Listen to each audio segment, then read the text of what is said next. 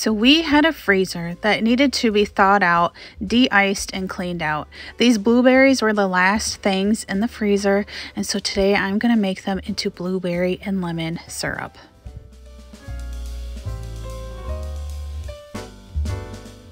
I have to be honest, I never realized how expensive fruit syrups were in the store. I never purchased them. Each jar made at home cost me about $3.85, so just under $4 per jar.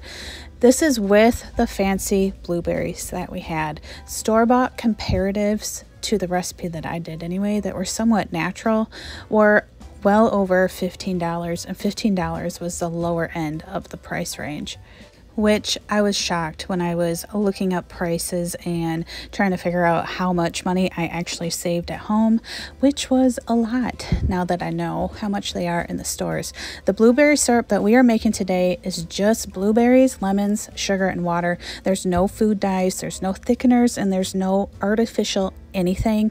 It is what a fruit syrup should be versus what you would read in the stores. So this is a water bath canning recipe. It goes by fairly quickly, so I am getting my water bath canner set up on my stove. I am going to do pint jars, so I filled it up to the level that I need it for pint jars. And then I also got my jar soaking in some hot vinegar water while we start the syrup. Now my berries were frozen, so I am actually going to let them thaw out a little bit. I have those on medium heat right now. They need to thaw out a little bit before we add the other ingredients.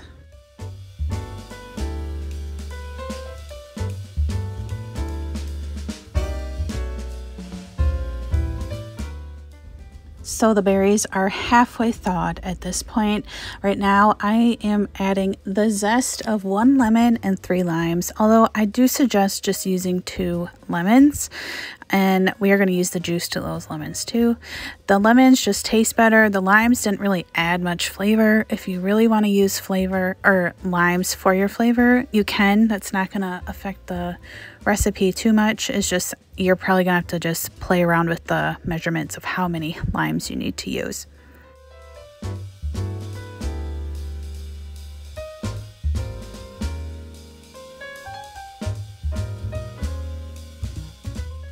After you get all that zest in there, you are going to add your water and your lemon juice.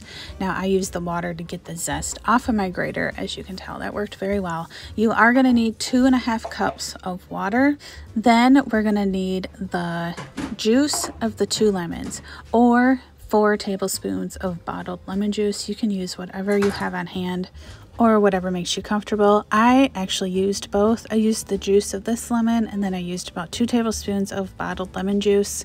I actually ended up using maybe about 5 or 6 tablespoons of lemon juice because I really wanted that lemon flavor to come through. But use whatever you have on hand and whatever makes you comfortable with canning these blueberries. It is generally recommended that you use lemon juice with blueberries, even though when you can blueberries whole, you don't need lemon juice. But we are making a syrup, a blueberry and lemon syrup, so yes, please add some lemon juice. The syrup that we are using, we are keeping the blueberries in the syrup, so those can be used in different things too. Some of the ways you can use this syrup is in sparkling water. You can add it to lemonade. Obviously, you can use it for pancake, waffle, or muffin toppings. You can put it on ice cream.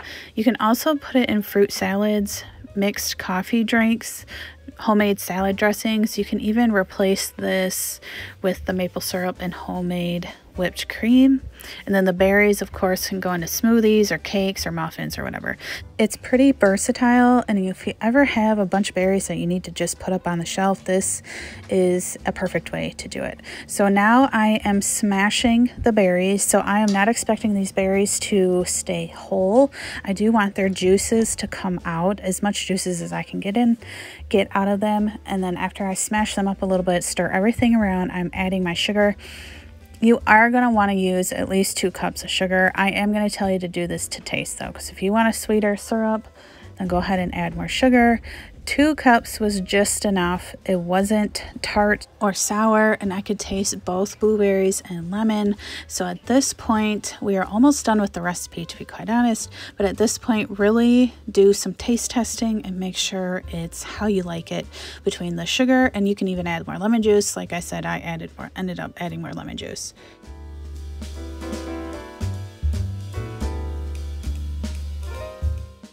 Once it tastes good, bring your mixture up to a simmer. Let it simmer for 5 minutes, especially if you use frozen berries. This will make sure that all the berries and all the juice and everything in the pot is hot, because we do need it hot to go into the canner.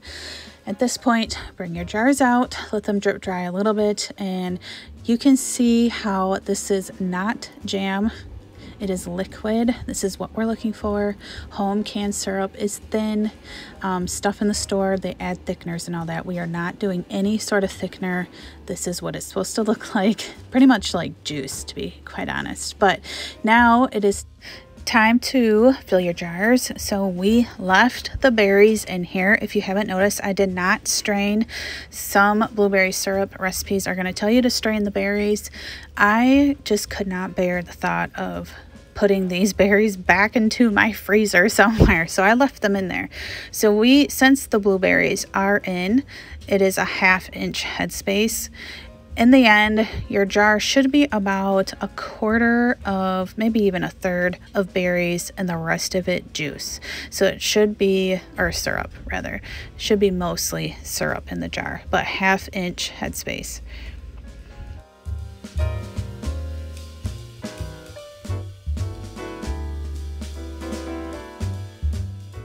Now I know that sometimes some berries just don't have that much juice to let go of.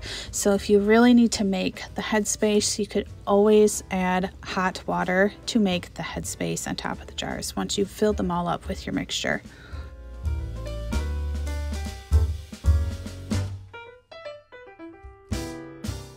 All right, so now the hard part is over. All we are gonna do is wipe our rims very well, make sure they are very clean, put our lids on, put our bands on finger tight, and then load them up into the water bath canner. Your water bath canner should be nice and warm, if not hot at this point.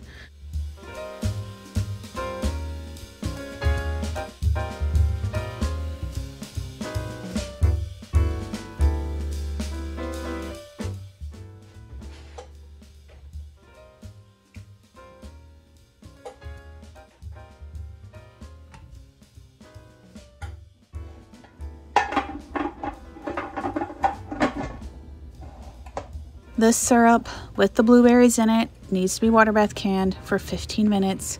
Again, I will say to follow the instructions to your specific water bath canner for proper use, but it should be at a rolling boil for 15 minutes.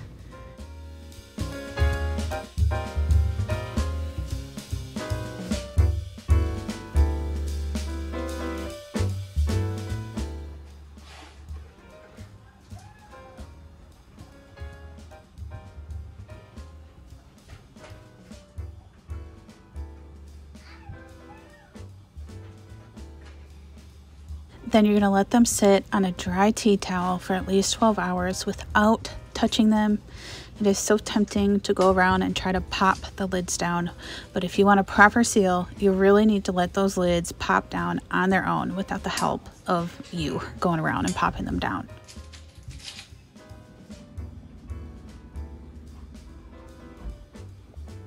The next day, I checked the seals by lifting the jars up by the lid itself. It should be able to hold its weight without coming off. It should be a very tight hard bond. You shouldn't be able to pop those off with your hand. You should have to use a can opener, by the way.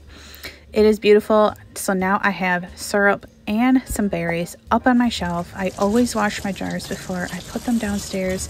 I will make sure my written recipe to this, including ways to use this blueberry syrup and some frequently asked questions, is included in the link below. I really hope this video helps. Thank you so much for watching, and I will see you in the next video.